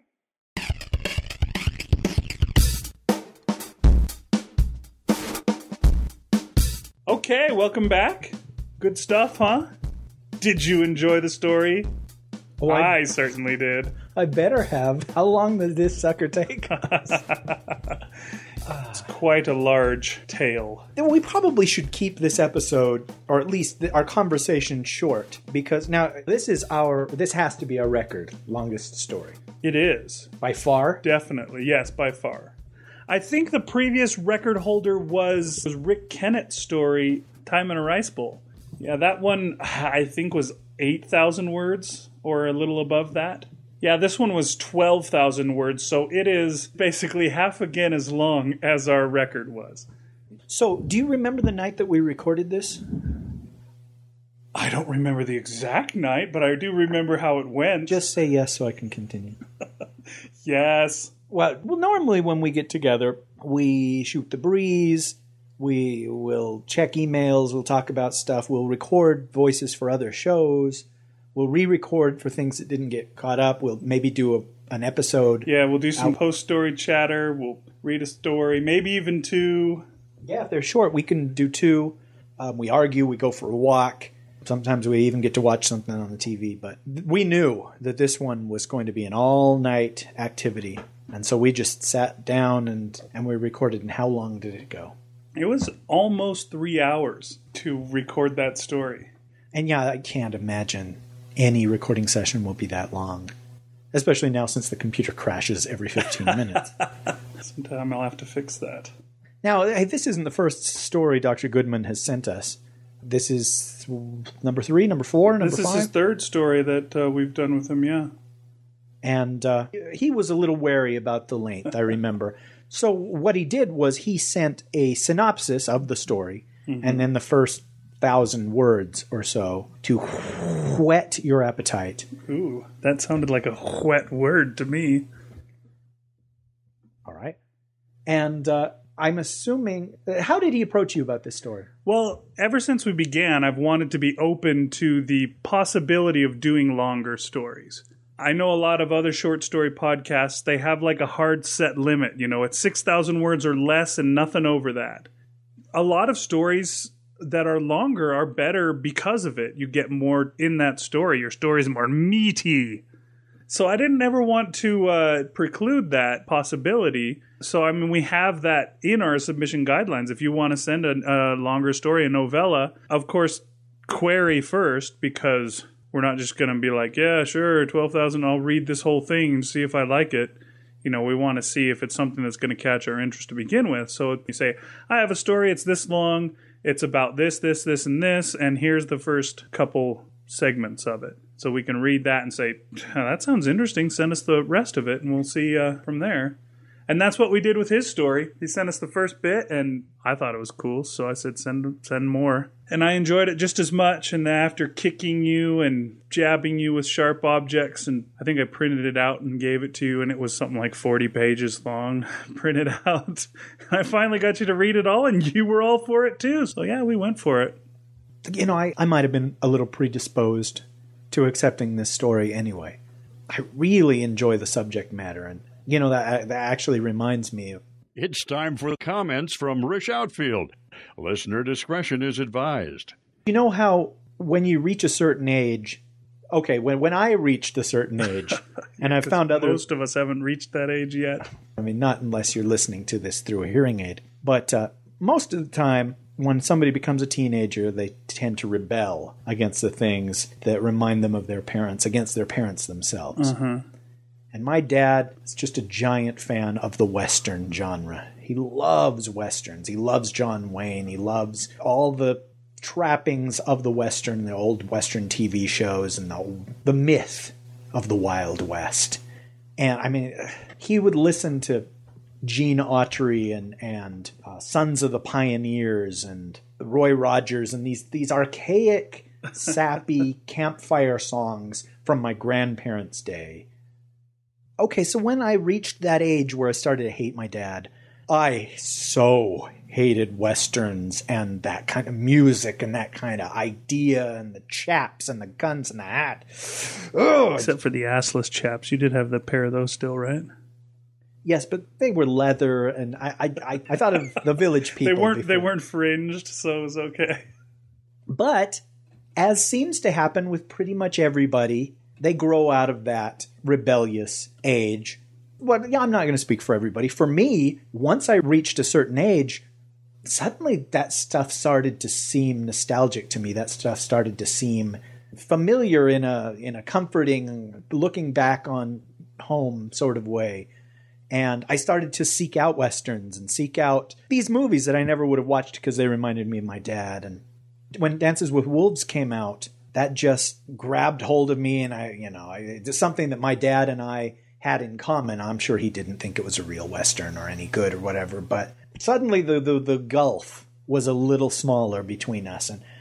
And he'll always talk about, have you seen Sons of Katie Elder? And I'm like, well, no, and then I check it out, and I'll be like, hey, Dad, I saw this. And they remade it as Four Brothers, and it had Marky Mark in it. Smack! Get out of my house, queer. But, it's funny because I will seek out these Westerns, and then he and I will be able to talk about them because I inherited his memory for movies. And he's like, oh, yeah, I remember that movie, and that had so-and-so in it, even if I'd never seen it. And he was like that, too. And, I was telling him about seeing Creature from the Black Lagoon in 3D. And he's like, I saw that. Julie Adams was in that. I was like, you saw Creature from the Black Lagoon, Dad? Kind of thing. And you remember the girl? And he's like, oh, nobody forgot that girl. And I was like, what? It was weird because I had the exact same feeling 40 years later, he did. So I guess this is a long story. I apologize. But I leapt on this. The chance to do a Western and a horror Western, a supernatural Western. That's what it is. Supernatural Western. With all sorts of cool undead gunslingers and wizards and magic spells. Gargoyles. You must have a soft spot for gargoyles now that you mention it. Because this is our second story with gargoyles. I think this is more than our second story with gargoyles. There was Finding Nemo. What's it called? Finding Archie. Raising Archie. We're raising Archie, and gargoyles? There was the mention, they weren't actually real, or maybe they were, but on the Origin of Sounds, there was the gargoyle mechanics as well. You can't forget them. Wow, I had forgotten that. There may be actually other gargoyles somewhere of gargoyles being Rampion in the story. Tower. I don't think it was Rampion, but it was something a little more recent, and it may be still to come, to tell you the truth. Well, do you have a particular love or fetish for gargoyles? I don't know really anything about gargoyles. There was that cartoon. Did you ever hear about that cartoon, the gargoyle cartoon? Yeah, Jonathan Frakes and Marina Sirtis did voices on it, I remember, but I never saw it. I never watched it either. I mean, I saw like a minute of it here or there or something sometimes, but it never interested me. I thought the gargoyles on the Hunchback of Notre Dame weren't bad, but even then they were kind of dumb. Now, they were the comic relief in that movie. Because I remember people saying, wow, this movie is so adult, except for the comic relief gargoyles. Wonder what that movie would have been like without them. Better or worse? I don't know.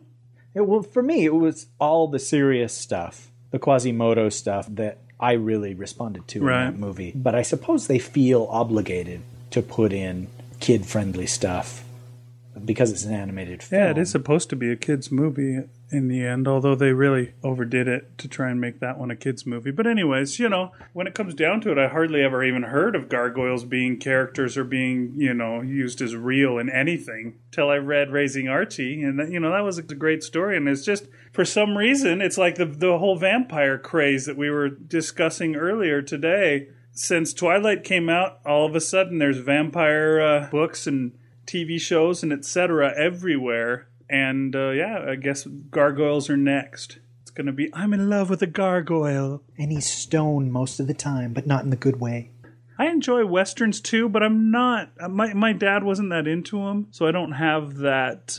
Your dad was more into show tunes. Maybe. I still like them. I've seen a few, but I've seen so very few when it comes down to it. What would you say your favorite Western is? Well, I already mentioned it. Dances with Wolves was easily my favorite Western. Yeah. I love that movie. And, it just moved me and inspired me. And it just, wow, it was... It's not a real Western. Try again. Thanks, Dad. I like The Man Who Shot Liberty Valance. That's one that I've wanted to see, but actually never have. You know what I think my favorite Western is High Noon. Oh. I really enjoyed that one. That one's pretty darn good. And I even like that song. Warning, today's episode contains singing. Oh, don't forsake me, oh my darling. I really like... He rode a blazing saddle, he wore a shining star. Warning, singing. No, any idea? Now, is that Blazing Saddles you're singing there, or is that something legitimate? You sang, hey, Blazing Saddles is a good movie. I'm sorry, I can't abide any Mel Brooks movies. I just have come to really despise that guy. His stuff is just so unfunny. You're basing this, of course, on Robin Hood Men in Tights, which is kryptonite to all humor. Actually, that and even worse, I saw Dracula Dead and loving it in the theater. And boy, did I want my money back after that one. Why can't you just get your money back from a theater if you go to see a movie and it really, really sucks? Can you just do that? Can you just go and complain and say, listen, this movie sucked. I want my money back. Will they give it to you? Have you ever tried that? I've gotten my money back on a couple of movies, but it's half because the movie was offensive to gay people, and the other half because there was some kind of technical problem or... Yeah, technical problems, I've heard of that, and your story about your friend who would say that any movie was offensive to gay people just to get a free movie. Now, should I mention that on the air so it explain that? Yeah, go ahead. Okay. I had a friend in L.A. named Mick, and he had this foolproof way of never having to pay for a movie. And it was, at some point, he would get up and go and walk out. And it could be, while the credits were rolling, the end credits, he would get up and he'd go and he'd say, I need to talk to the manager. And he would say word for word every time, this movie is offensive to gay people. It would be so funny because after 2 or 3 movies, I would see him do it. We'd say, oh, there goes Mick. He's going to go ask for his money back. And he would get it. And he would say, okay, who wants their money back too? And he would just point to one of us. And he's like, my friend and I found this movie offensive to gay people. And then he'd point to me or point to somebody and said, voila, we get a free pass. Now, they don't give you your money back, I don't know. Oh, they give you a free pass for a later movie? They give you a free pass for another movie, which, of course, he's going to trade in for another free pass and another free pass. And give me the name of some of the movies you got a free pass from, because I want an example of just how non-offensive to gay people these movies probably are. The only one I can think of is that Cats vs. Dogs movie, because I mentioned that to you when we were doing that Cats vs. Dogs episode. And now, sometimes you and I will go to the movies and you'll elbow me and say, this movie's offensive to gay people. He and I went and saw Reign of Fire. Okay. Which was the Christian Bale dragon fighting futurism movie. And movie. Yeah, it was offensive to gay people. The funny thing is the managers are too afraid to be offensive to gay people themselves and say, get out of here. What's offensive to gay people in this movie? You tell me what it was. I'd like to see him just ask one time, what was it that was offensive? I'm sorry, what was it? Just so that he goes, it was that, Those were good times. And yeah, he was one of those guys. And, I don't know that there's a lot of them out there. I'm not talking about gay people. He was one of those guys who would have fun just going to the movies. If it was a bad movie, he would have fun making fun of it afterwards. If it was a good movie, he'd be like, oh, that... And if it was mediocre, he would have fun talking about what worked and what didn't work. And I'm like that too. I mean, unless a movie is just an abomination, I almost never regret going to see a movie. I do regret going to see 2007 Transformers, as I've mentioned on the show. But there's a lot of movies, maybe even worse than Transformers, that I don't regret going to. Because we had a big laugh quoting it afterward or referencing or saying, oh, you know what? I saw with her, and didn't get any afterwards. Have you ever walked out of a movie because it was so awful you just couldn't take it anymore? No, I haven't. I don't think I've ever done that myself. But there were two movies that I wanted to walk out on. One of them, I was there with a big group, so there was nothing I could do. And I was just in hell. And then another time, it was a test screening. And the whole purpose of a test screening is to show it to people and then talk to them afterward or get their notes so you can find out what's wrong with it, how to fix it, and things like that. And that's what I kept saying to myself. I mean, it was a turd, but... You can tell them what's wrong with it, and maybe it won't be quite such a turd when they actually release it. Right, and knowing that somebody somewhere is going to read your comments and weigh them against the comments of the other people in the audience, it feels empowering. It feels like I'm part of the filmmaking process, or it feels like I have a voice. I have a vote kind of thing. You know what I'm saying? Yeah. And so I saw a bunch of really bad movies as a test audience, and it rarely felt like a giant waste of my time. A, because you get in for free, and two, because you have some kind of input. There were a couple of movies that I went to test screenings of where I saw a different ending than you guys saw. You know what I mean? Because the audience reaction was so negative, they went back and shot something new. Something else. And, every once in a while you go see something, and because the audience reaction is so bad, the movie doesn't get released. It's just shelved. It's written off. So this story is a little different from a Western, like you said before. It's a supernatural Western or not a sci-fi Western, which there's a very well-known sci-fi Western that we're big fans of. Not well enough, no. Yeah, that's true. But this one's like a fantasy Western. It's got witchcraft. It's a Harry Potter meets the West or something like that. I mean, they're putting together a pentacle to summon a guardian for moonlit Cassie, etc., etc. All these sleeping spells and undead gunslingers and all these kind of things are involved in this. I personally, and we all know that I and probably you too are not really the most well-read folks. You've seen a lot of movies, but we haven't read a lot of books necessarily, which makes us probably unfit to be editors, but so what? I've never seen anything like this. Have you seen something that's kind of along these lines where it's Western crossed with fantasy elements? Not like this, but one of my favorite book series, and yours as well, is the Dark Tower series by Stephen King. Yeah, that's a good and point. That is so totally a fantasy Western with sci-fi elements, yeah. but it's much more fantasy and Western. And later robots show up and things like that. But I remember reading that the first time and having no idea. I don't think it gives away at the very beginning that this is the future. And then later in books, I guess it's not even Earth, right? Right. Or is it not even Earth from the get-go? I don't... It's kind of a little of everything. I mean, people from Earth go there, and then there's various Earths on different dimensions, and different things have happened in these different Earths, and so on and so forth, so... But it sort of starts out as a typical Western. It's like the DC multiverse. There's Earth Prime and Earth 1 and etc. There's only one Earth, and it is 616. Nerds! But that book just starts out sort of as a typical Western, with the man in black fled across the desert. And, the gunslinger followed. Good job. And it's not until they get to the town and the piano player is playing Hey Jude that you go, wait a second, what? And you realize that this isn't a normal Western, or that there is something futuristic about this kind of thing. And to me, that just grabbed my imagination, and that will probably be my benchmark for this sort of thing. Do you think that that whole Hey Jude thing is what inspired the creators of Battlestar Galactica to throw in All Along the Watchtower and just say, oh, it's just a racial memory. It's a song that always comes up. No, I think weed inspired that. All right. I've always really liked the mixing of genres. And, of course, it goes back to movies for me because that's my forte. Is that a word? It is. Did I use it correctly? Hell no, Rich Outfield. Oh, thank you, mildly offensive guest star, for showing up. But as far as movies go, it was kind of a fad, a very small fad, just like dueling volcanoes or dueling asteroids, dueling body switch movies, to do a remake of a foreign film and set it in the Old West, like Yojimbo or Seven Samurai. The Magnificent Seven, or the Seven Samurai, Yojimbo's Fistful of Dollars, right? Right, good job. And then later in the 70s, Outland was made, which is a remake of High Noon, set in space. Battle Beyond the Stars, Magnificent Seven, set in space. Oh, yeah?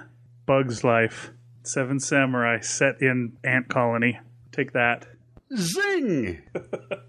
Oh, well, that deflated my argument. Oh, sorry. But I liked the idea of them doing a Western in space. And there have been others beyond those. Those are the ones that just come to mind. And then, of course, Firefly is so... I mean, it's like 50-50, right? Yeah, it's basically a Western. People are even wearing bonnets again and that kind of stuff. And Serenity, the movie, is far more sci-fi than it is Western, and I think that was studio pressure. But Firefly is just right down the middle, half sci-fi, half Western.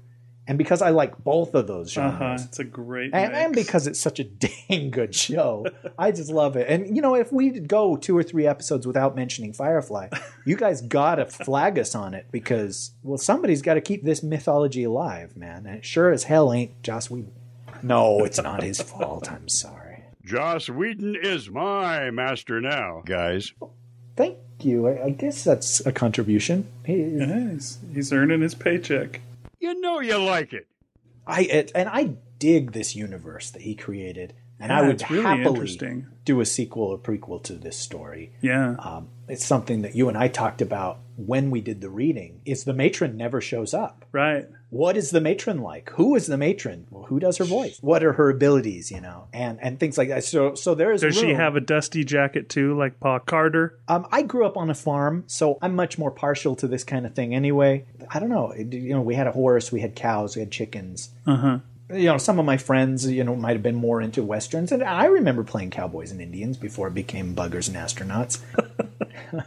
And when Clint Eastwood's Unforgiven came out in 92, my guess I think so, yeah. We all decided that we were going to go to the premiere of this dressed as cowboys. Oh. And so I had to go over to my grandma's house and find like a hat and a Western shirt and a jacket, because I didn't have any of this stuff. This was during my, That was when you had your face whitened and your hair all blacked out and you were all dressed up like the Cure.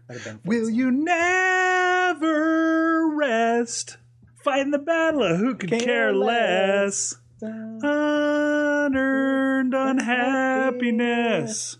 You're my hero, I confess. That's lovely. Warning. Singing. You've already said that. We need to kill the singing out of the episode before he gets there. No. I was never cool enough to get a job at a record store. And if I had, you wouldn't want me anymore. Now, that's also a song quote. I'm sorry. I was never cool enough to be a goth, to go up there and wear the eyeshadow and all that stuff. I didn't have enough confidence in myself. I got beat up enough in high school. But if we could go back in time, you would have been kicking the crap out of me. You probably would have anyway. But yeah, I would have been so up and loud and the leader of the people that bitch and moan about everything instead of just the secretary of that team, of that intramural club. So no, I was never a goth. But you were also not a cowboy. No, and I owned nothing even similar to that kind of cowboy stuff. But my grandpa, of course, was a literal cowboy. He played for Dallas in 1964, wasn't it? No, but he nailed one of the Dallas Cowboy cheerleaders good. in 1976, and that was when they were... And so, yeah, I put on his hat and a button-up Western shirt, and I think he had some kind of jacket. You have a duster? He didn't have a duster, because, I'd be wearing that today. Cool. I want a duster someday. That'd be neat. And a hat. Big. Should I wear a white hat or a black hat, though? Well, you are kind of a Buford Tannen, so I would say black hat, yeah. Those are all the cool guys in country music these days, you know. Got to wear a black hat if you want to be cool. What's his name? Tim McGraw wears a black hat, I think. Wow, you're alienating everybody except you right now. I'm the most alienated. That's the thing. I can't stand country music. Wait. Let's take the curse off it. Taylor Swift. Okay. Oh, but she's ruined country music. She made it all poppy and for little girls. That's crazy. You hear these people complain about Taylor Swift contaminating country music with her poppiness. But I mean, these same country legends that complain about Taylor Swift probably were complaining when Kenny Rogers had a crossover hit with Lady. Lady. For so many years I thought I'll never find you. Warning. I'm sorry. We're going to have to just put the disclaimer at the very beginning of the episode to keep people from listening at all. But so we all got dressed up, and you know what? I think we even had like my dad's cap guns from the 50s and stuff. And I remember that was a big thing in my grandma's houses. There were all sorts of guns, and you're lucky you did that in 1992, because if you showed up at a movie theater with cap guns on your belt, the police would be ramming your face into the tile. Omit this mildly racist thing I'm about to say. Thank you. And that's another one of those things that's similar to the whole dressing up like the Cure thing, is that by the time Unforgiven came out, I was old enough that I didn't care if somebody's like, "Hey, you fucking cowboy," or whatever it was. It was dress up. It was fun to do that. And I remember you used to always want to take your son out dressed as Jedi to go to one of these god-awful Star Wars prequels. But you never did. Why? Well, we were going to do it for the last... Starfighter? No. Airbender? We were going to do it for the last Star Wars prequel that came out, but unfortunately we didn't get our costumes made in time. We went as Jedi for Halloween that year. I thought that you had told me that you didn't end up dressing up because you didn't want to look like one of those jagoffs. No, actually, I've kind of become one of those jagoffs, or I've just given up on that whole hatred. There's so many people that, and we've complained a little bit, I think even on the show, like how people just love to hate on whatever it is. So as soon as a story, for example, comes out on some podcast here or there or wherever, there's that person that jumps right in and says, "Oh, I couldn't stand this story. I didn't even make it to the end of it." One of the main things that people love to hate on are Star Trek fans or Star Wars fans now, who have probably superseded Star Trek fans because they rose so much to the forefront when those prequels came out. And we've talked about this before. I don't hate that kind of stuff anymore, I used to think, oh, what a bunch of dorks, bunch of nerds. But these days I'm just like, I bet those guys are having a lot of fun. I do things that other people would think is stupid because it's fun. Who am I to say what you can do for fun and what you can't do for fun? I'm all for it. Whatever it is that you enjoy, if you want to dress up like a cowboy to go watch Unforgiven, then do it. Even if you're the only ones, which is probably going to be the case, especially definitely we were the if only you're watching it around here. It's not like you're going to an actual premiere or where the people were camped out. Well, hey, a couple weeks ago, Twilight opened. Uh-huh. And how many people were out there dressed in their glowy gay vampire stuff? Oh, that movie's offensive to gay vampires. No, how many people were out there with their lame pseudo-vampire outfits or lame pseudo-werewolf outfits? And I can make fun of them, but again, I make fun of them for the movie they went and saw, not for dressing up. That's pretty cool. Yeah, I think it's cool. I if that's what is fun for them, then do it, Whatever you're into. I remember... I want to say it was for X-Men 3. There was a bunch of dudes that were just dressed up as various mutants. They all had picked a different character, and there was a group, probably 10 kids, And like one of them had, his hair poofed up and claws on his hand. And the other one had like the helmet on to look like Magneto. And somebody looked like Iceman. Do you know what mutant I was dressed as? I was dressed as that one kid in New Jersey who was born with his digestive system on the outside.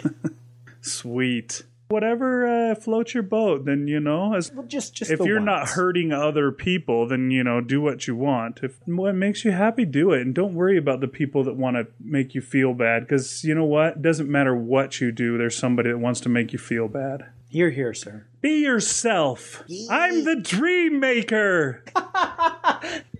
So one thing I wanted to know, as far as this whole episode goes, this is our first, what did we say? It was a novelette? Or did we say it was a novella? I think it's a novelette, right? Now, tell me, what's the difference between a novelette, a novella, and there's another one, a funny word, I don't know what the next... I don't... Novelinha. It's the Brazilian Is that how you'd say version. it, the Brazilian? It's just word count. I think it has to do with length. It's a rather personal question, sir. How long is it? Apparently 7,500 words. I think this is like going by the Nebula Awards. They set up like their categories. You can win it as a short story or as a novelette or as a novella. I think you need to rephrase. Don't say you can win. Oh, say one can win. That is probably you gotta forget, wise. You forgot who you were talking to. One might win it under the category of short story. Okay, so define short story.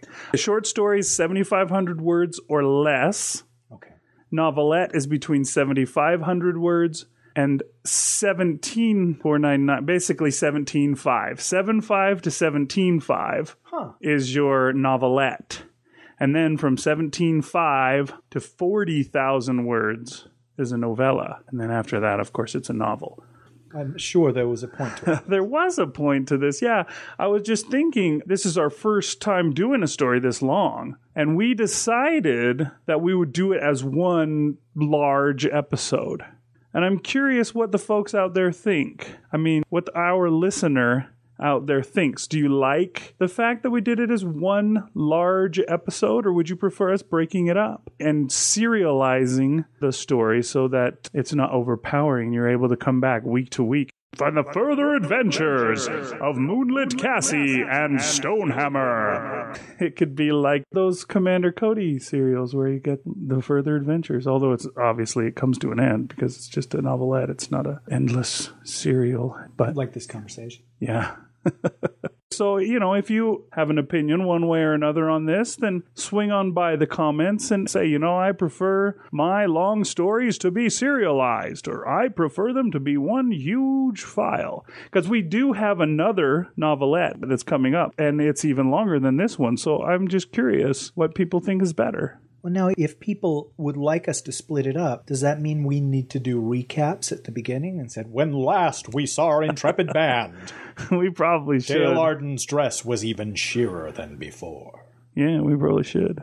Well, no, this is a question. If we break it up, does people want us just to continue where we left off? Or do we need a primer to tell us what's been going on?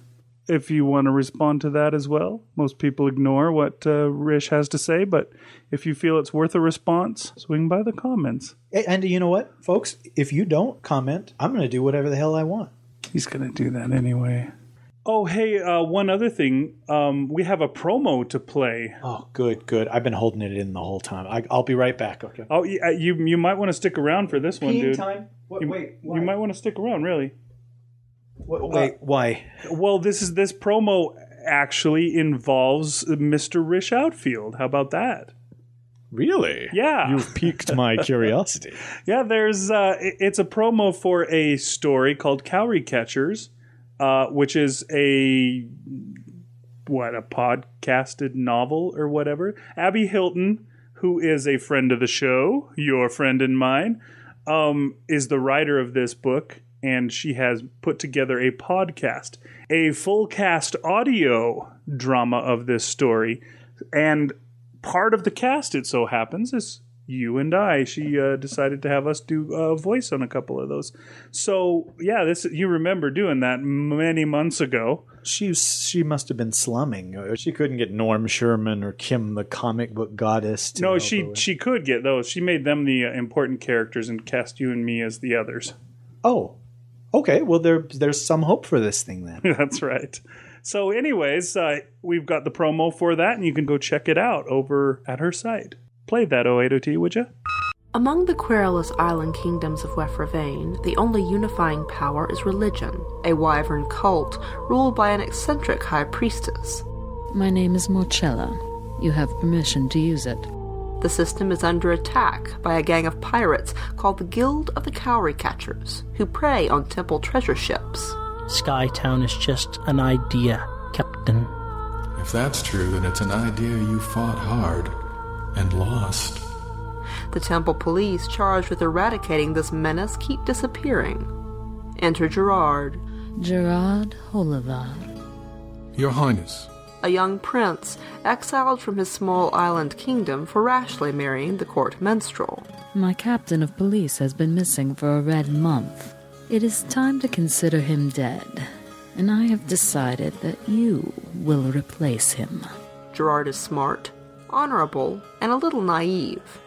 To break the pirate ring, he must cooperate with a wily, amoral colleague who has already tried to kill him twice.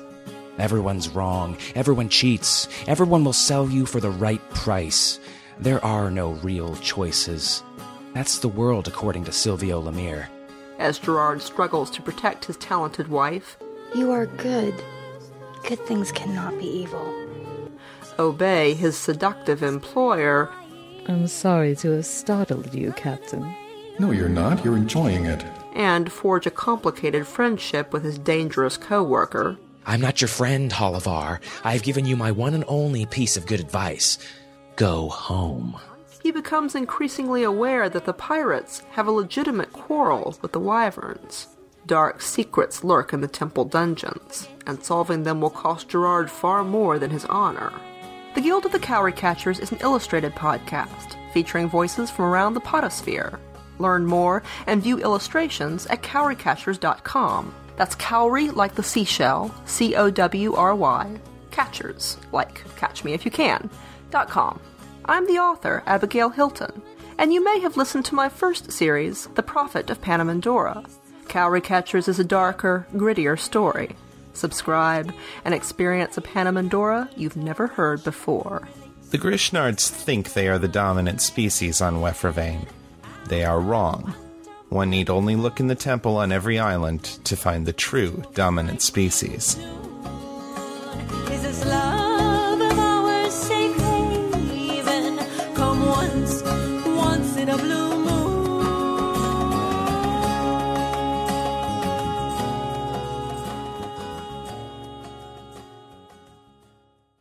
So there you go. That's Cowrie Catchers. Go check it out. I actually did check out the first episode. Oh. She worked for months on this thing. Yeah. It would just, you and I know what it's like to get a bunch of voices from different people and try and put them together for a short story. Uh-huh. But this is for a novel. Yeah.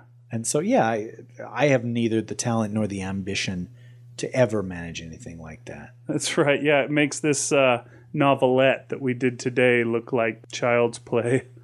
Well, Child's Play 2 or 3, one of the bad sequels. Oh, yeah, probably that. But yeah, Abby somehow manages it. I think she was born with a spit curl, and the yellow Earth sun gives her powers beyond mortal. Sweet. All right, so check it out. We've been talking for a long time, and we weren't supposed to. I'm afraid this may be our worst episode ever, but it has nothing to do with this story. This story was really good, right? Uh-huh. It's hard when you top your worst episode ever every week. I thought you were just going to say each story is better than the last. And I was like, oh, cool, hear this. How do we do it? How do you manage? Well, it doesn't happen by accident, sir. It takes a lot of planning. That's right. And inspiration, frankly. 080T is the only intelligent one here. All right. Sorry. Go on with your lives. Listen to another podcast where nobody has an opinion. We'll let you go. Until next time. I'm Rish Outfield. And I'm Big Anklevich. So we married a squall. Ha, ha, ha. That'll be the day.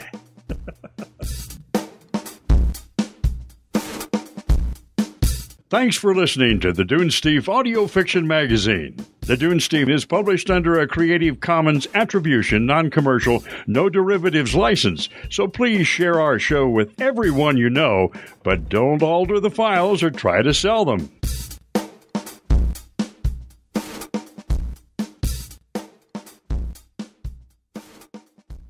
Take 2. Summoned. Cassie shook her head and cussed under her breath. Darn it. For some reason, I don't get the feeling that would be the curse word she would choose. Shoot. Gall darn. Excuse me while I whip this out.